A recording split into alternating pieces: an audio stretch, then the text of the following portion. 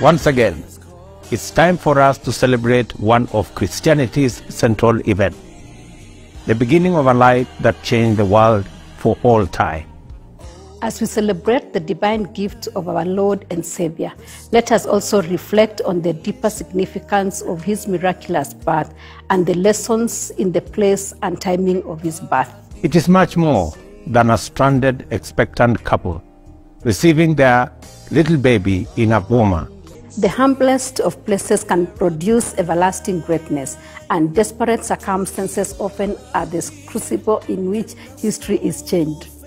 Our circumstances must never dictate our destiny, and the humbleness of our means can never limit the possibilities of the future.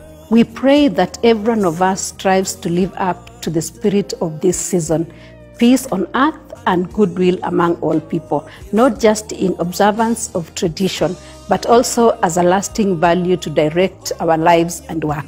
Let us look out for each other, give what we can to those in need, share love.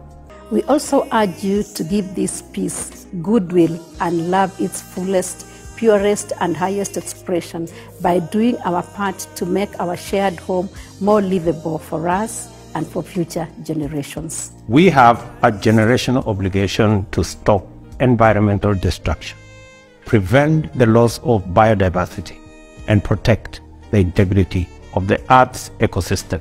Let us therefore use this blessed season of abundant rain to plant as many tree seedlings as we can to show that we care for ourselves, humanity, and the earth.